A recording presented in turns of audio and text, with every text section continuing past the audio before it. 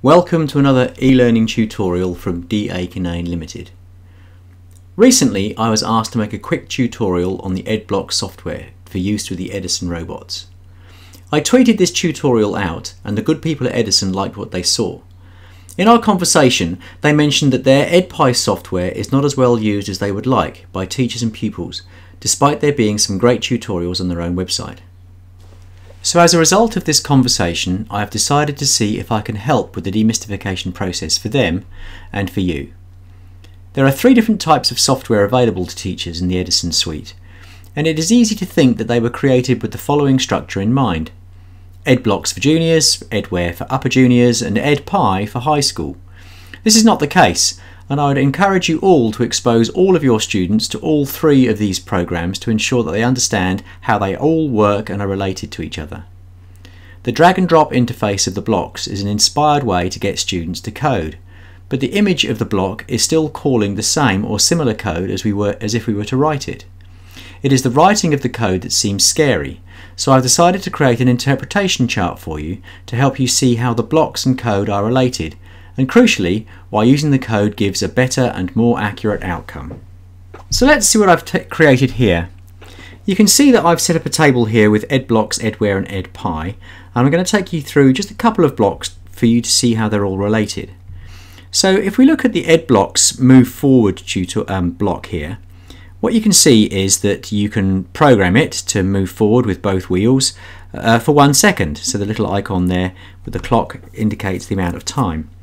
If we look at the similar block in Edware, it's dual drive, means both of them are working. But once you click on that block, you get a couple of extra options. So you can say how far you want to move forward, or for what speed, you want to move forward. But if we look at the Edpy code here, this is the actual code that's running underneath these blocks. But as you'll see in a moment, you'll see that we get much more options. So if we look at this, we can see here that we type in ed.drive, and then inside the brackets, very helpfully, we've got direction, speed and distance.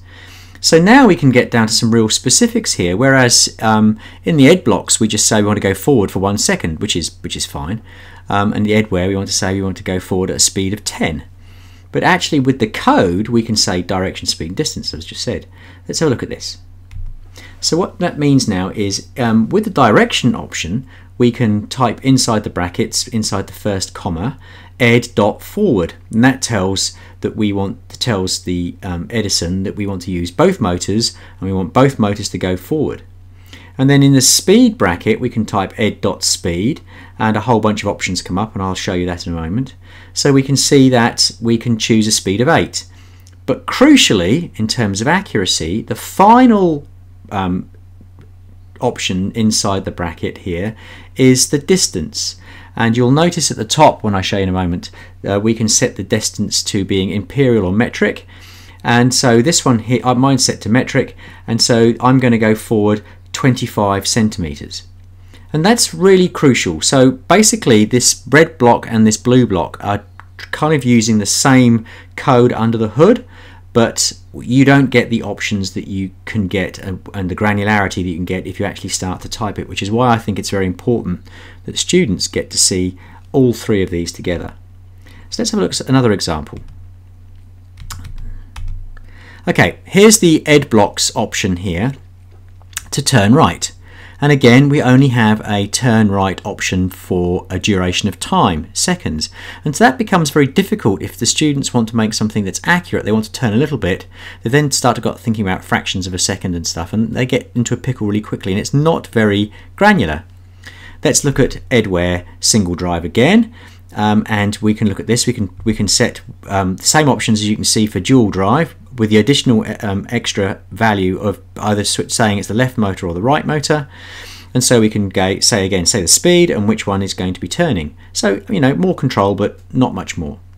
But under Edpy, if we look at it again, if we change ed.forward to ed.spin_right, and you'll see in a moment what I mean by that when we get to actually use the actual program live, and then edspeed again, and again at this time, because we are turning, the number at the end of here is actually degrees. So we get a great level of accuracy, and which is why it's a really good tool to use, and I would encourage you not to shy away from it. And as soon as you start getting used to typing with it and using the syntax, and we'll get into that in a moment, you'll see that you've got much more control, many more options than you can do by just using the blocks.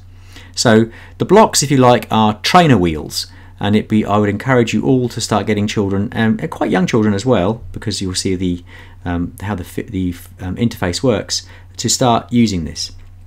So let's look at one more example. Okay, so I'm going to use here the repeat function. So you can see I've put those two blocks together in Edblocks. We can see here we're going to go forward for 1 second, and we're going to turn right for 1 second, and we're going to repeat that 4 times in the hope that we make a square. Now if you put that program in and run it in Edblocks, you get the repeat function, but you don't get anywhere near a square. Again, if we look at this under the Edware function here, you get the loop, so it's a little bit more sophisticated, and we can see here we're looping. We're going to go forward with both motors, then we're going to turn with one motor, and we're going to loop this. And again, we can put in here the option here inside the loop block to say we're going to do that a certain number of times, in this case 4. And if you run that, providing you've programmed the dual drive and the single drive blocks, you will get something approximating to a square. Under Edpy, this is really what's running under the hood of those two programs there, is this. But we're looking at something new now, and this is where it gets scary. But if you use the dictionary at the side on the right hand side of the screen, you'll get lots of help. So for basically means loop, and range means do what's inside the brackets the number of times that I say. So on the yellow block, if we look at the Edblocks there, we put in the number 4, and the yellow block is basically saying 4x in range. In the Edware block, the loop function here, the orange and yellow blocks, is saying 4x in range. That's what that block is. And then the other things that we've looked at below that, we've got ed drive, ed forward, ed speed, and the distance, in this case 10 centimeters, ed drive, ed.spin underscore right, ed speed 5, 90 degrees. And with this one you get a very accurate square. And this is why I suggest that you use these code, the text, very quickly rather than using the blocks. The blocks to get started, training wheels, and get off of those. Now let's have a look at how the program actually works. This is the interface, and the Edison tutorials on their website cover this really well. So I'm not going to sort of recover it, but I'm going to zoom in a little bit to just make life easy for you to see. And so what we've got here is the basic script that starts up. Now you can see here when you start the script up, it asks you which version of Edison you're using. If you look at this line here, you can see we're using Edison version 2. But this, if you click down to this next line here, you can see it says distance units equals ed.cm, and so that means it's metric. And so let's just come down a bit further here. If we click on let's start writing our code now, and I started writing before, and the only thing that children and yourselves need to look out for is just syntax. It's syntax errors. So the ed commands start with a capital E, but as soon as you write capital E, there's all these other options here come up for you. So if you kind of know what you're looking for, you can just start scrolling through. But we know we want to type ed dot drive, okay, and we just click on drive here, and now can you see it comes up with direction, speed, and distance. And if I just click off this, you can see. If you just click in here, you can just see, oh, it's not really showing now, but it doesn't matter. Click on direction now inside these brackets. So basically it's saying to you there are 3 things that, to make this argument correct, there are 3 things we need to put into here. So if we just delete direction and type ed again, dot, and then this time forward, click on here, and we can, or ed forward comes up. And it's again the same with ed speed. And as soon as you understand that this is what you've got to do, we're going to ed dot spin, or speed, sorry. Click on speed, there we go, we'll choose 6. And then finally the distance is just a numerical value, and because we're in centimeters, we have to put a whole value of centimeters, so we'll just put 25 in. And so there we go. That's really how it works. It's very, very simple. The only thing that you have to watch out for is some syntax. If you type in for example, x in range, open close brackets, you have to put a colon at the end. That's the kind of thing that's going to catch you out. And if we just scroll around this, I try not to make it too sick making. At the bottom down here, you've got there are no errors in your code. So I'm just going to delete this because just delete this. So we can come over to here, and it says check. I'll just zoom out actually. It says check codes. If you check code here, look at the bottom, it flashes orange and everything's okay. So if I just come back into here, so you can see what I'm doing, and let's just do this for x in range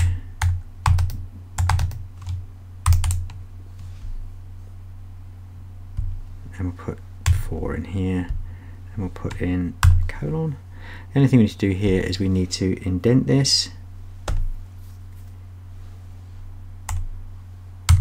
It's better.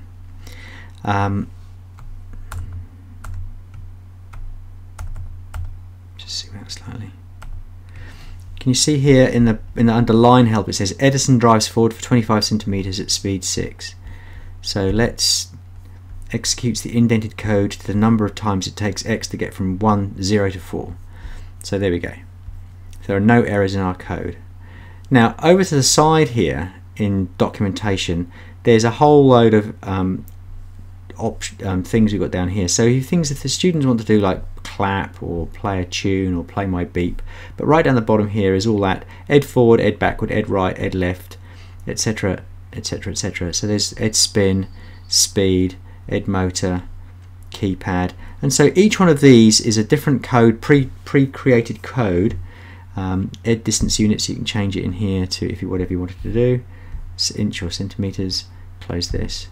But down here you can see you got the range, true, and it with explanations in them, which is quite useful. So we click on while, if, and if else. Now these are really good. If used to run indented code condition following the if values, and so once you get used to this, else if, it's a very easy way to create code, because as you type, the options come up for you, and if you get stuck, the dictionary on the side helps you, and then finally the check code down here doesn't work. It gives you some feedback. So let's come back to here finally to show you. So here we've got 4x in range, and can you see that the color coding tells you that you've got it right? So if I'd, for example, put lowercase e in here, all of a sudden we're getting a color coded message in here. We can see the other ed's orange. So let's put this back to capital E, and it works for us. So let's have a look at this. If we check our code, there are no errors in our code. Now if I forget something simple like this colon here at the end, which is one of those things that we forget to do quite regularly, click on check code, and we get a syntax error.